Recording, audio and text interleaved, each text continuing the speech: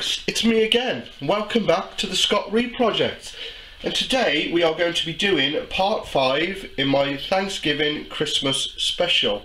Now, a lot of you guys out there, you've been along for the ride with me. You'll know that we did that great moist turkey, we did that lovely thick rich gravy, them stunning potatoes, and those 2 fantastic side dishes. But today we are going to concentrate on making a stuffing.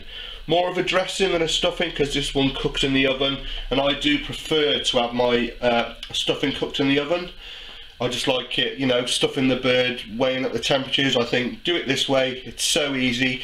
You can slam it in the bottom of the oven while the turkey's cooking and forget about it, no problems. So the ingredients I've got then, I know it looks a lot, but I've got 500 grams of a decent sausage meat. Now, I do make my own sausages and I made some the weekend, but we ate them. They were that good. I thought, shall I save some? But no, we ate them. Hey ho. I've got some lovely smoked streaky bacon. I'm going to use 100 grams of these backpack chestnuts, which I used in the sprout recipe. Some lovely fresh cranberries. I've got 200 grams of diced onion, which we're going to sweat down in butter. Some fresh sage, some juniper berries, and just off camera I can get them, some nice fresh breadcrumbs, and then some seasoning.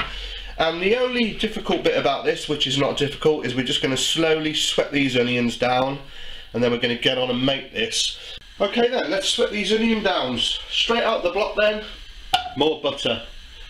You know, it is the holidays, live large, it's not going to hurt you.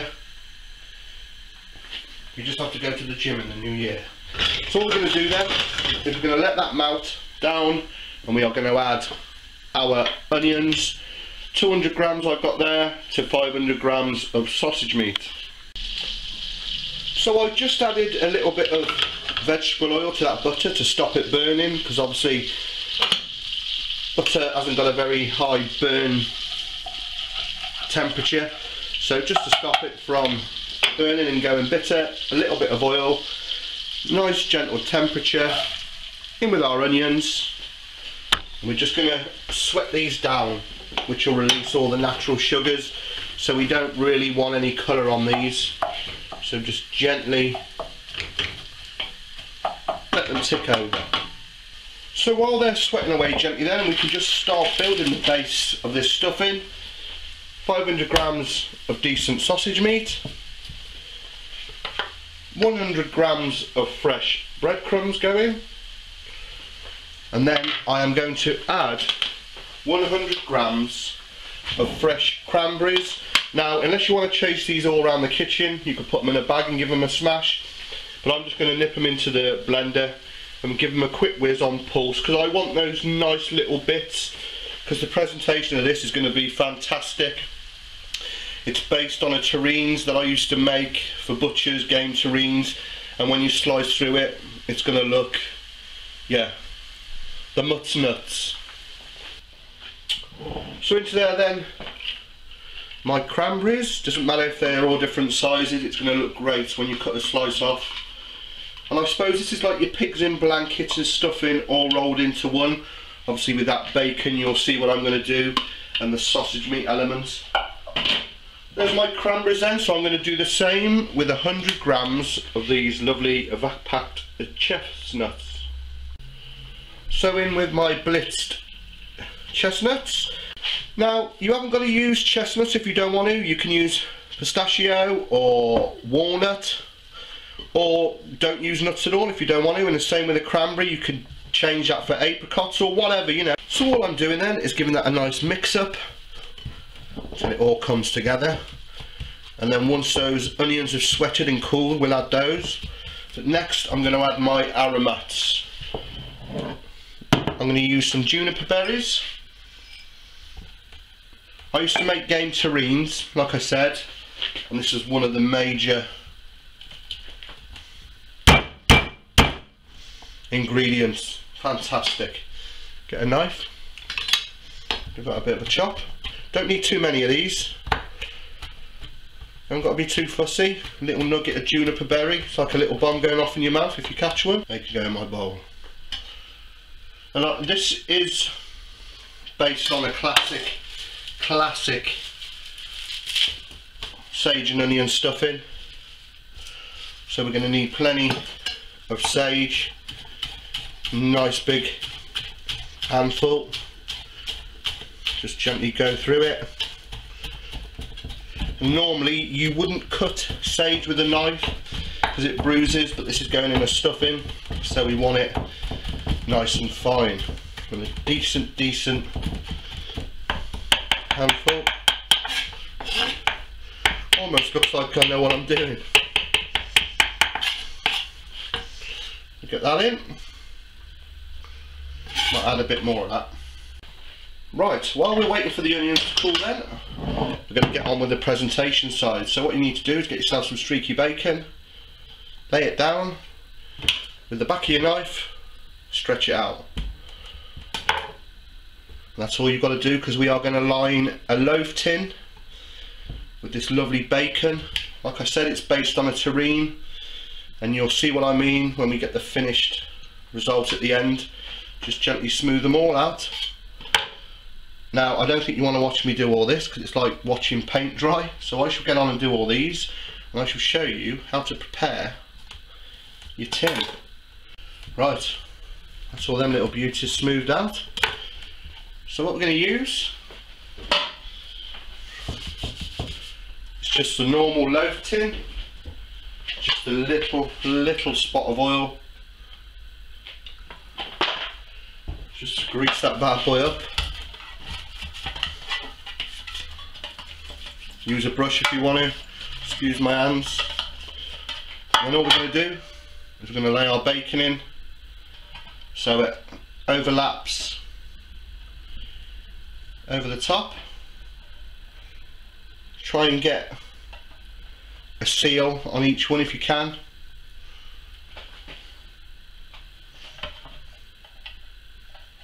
Take your time with this bit.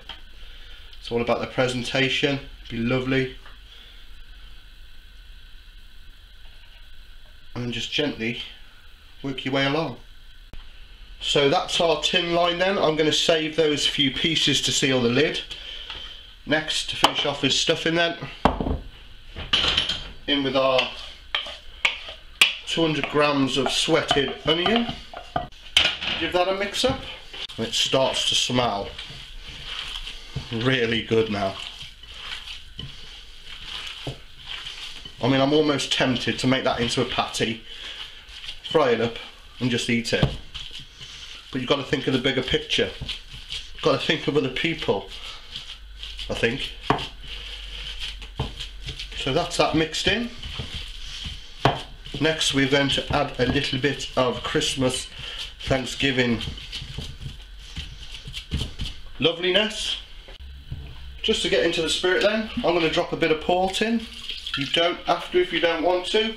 Then again, you might want to add something else, brandy or some red wine, just a little spot, and crank in some pepper. I'm just going to give it a little bit of salt. Then in with our hands again. Now it's time to transform this lovely lump of meat into something really special. So into our loaf tin, get it all in, pat it down. I used to stand and make tons of these terrines. I still don't tire of it. I know it sounds silly, it's quite therapeutic. So get that in, and all we're going to do, those bits we had hanging over, just pull them up, fold them, and quite cleverly, those few bits of bacon I had left, over the top. Look at that.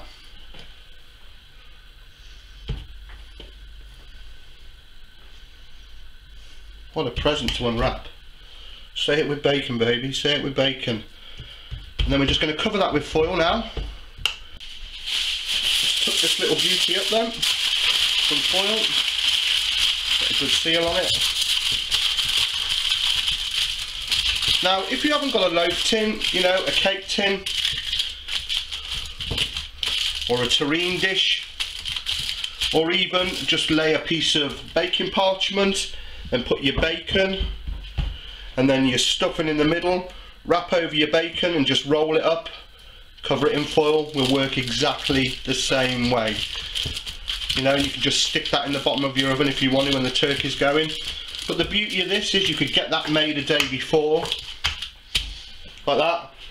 And when it comes to cooking, you can put it in the bottom of your turkey, or while your turkey's resting, you're doing your potatoes and your sides, get it in the oven. But I'm just going to cook this now on a low oven, gas mark 4, for about 45 minutes. Okay then, so waste not, want not. I am going to use the last of my cranberries. I've got 200 grams. I have got 75 grams, I'm using golden caster sugar. Use just a spot of water. We'll knock us up our own cranberry sauce. So we just leave them on there until they start to break down, and it pretty much does it for you. It's so easy. So I shall bring the heat up until they start collapsing, and we shall simmer for a few minutes. So cool watching these just simmering and gently exploding open. I've got to get out more. Now, doesn't that look good? And I like the lumps in it. I am going to leave a few of the whole lumps in it so it's got a bit of texture. But obviously with these being cranberries, they got a lot of pectin and it will set thicker than that. So if you think your sauce is a little too thick to start with, a bit of water, it's that easy. Stir it in. Give that a couple more minutes on the simmer. Right, I'm happy with that. Pour it into this bowl. Oh yeah.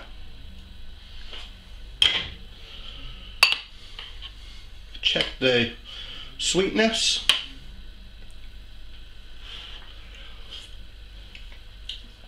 Oh man alive, that is rock and roll, and it couldn't be easier.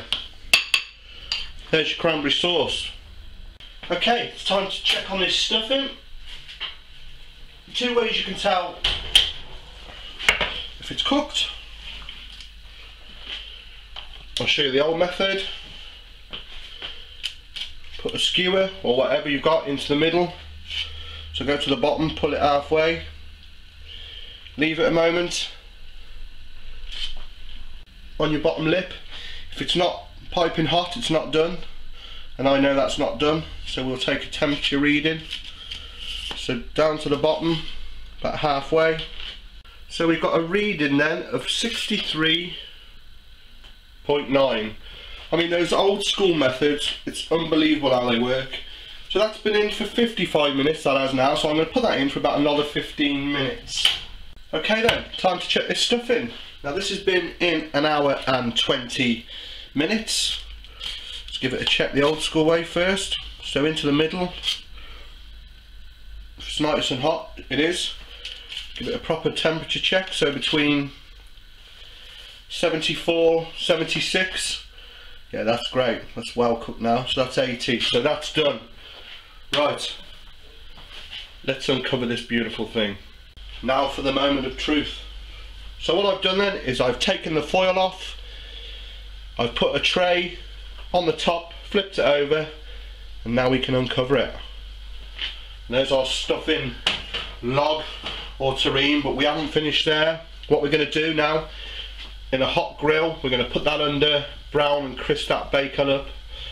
But if you've got a little bit more time, make this a couple of days in advance, and when you get it out of the oven in your tray, put a couple of tins of beans on, weight it down with a piece of cardboard so you put the weight on and let it cool, and that will set lovely, and then you can just re-warm it in the oven and it will be fantastic. But if you haven't got the time to do that, this is the way to do it. So all I'm going to do then, in a hot grill till it crisps, and then we'll cut a slice. So there's the finished product then, just finished under the grill, and what a fantastic, oh man. I'm just going to cut into this There's no easy way to do it. Cut a big chunk.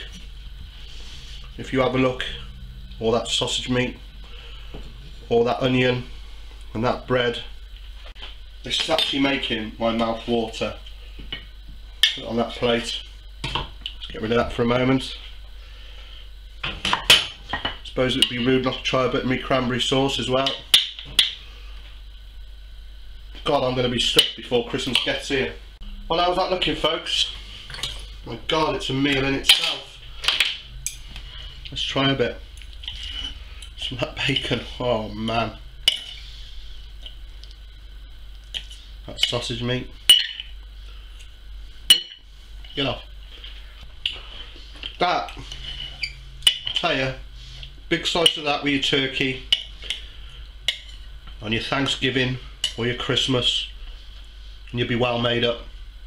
That is stunning. Do you know what? I sometimes wonder how to sum these videos up at the end, but I think that's all the proof you need. That really is a seriously good dish on its own, you know. Put that with the rest of the stuff we cooked, you're going to have a blinder. That is fantastic. And obviously you could let that cool and you could eat that the following day as like a terrine. You know, there's so many things you can do with that. And it just remains me to say, you know, thanks for following me on this 5-parter. You know, I've had so much fun and I hope you've enjoyed watching what I've created, and hopefully some of you will have a go and do a few of these things. Definitely have a go at something like this. You know, I love Paxo stuffing in the boxes as much as the next man, but that takes it to a no level. So, just remains me to say, you know, if you haven't already, subscribe, like my videos, share them, subscribe. Until next time, all the best.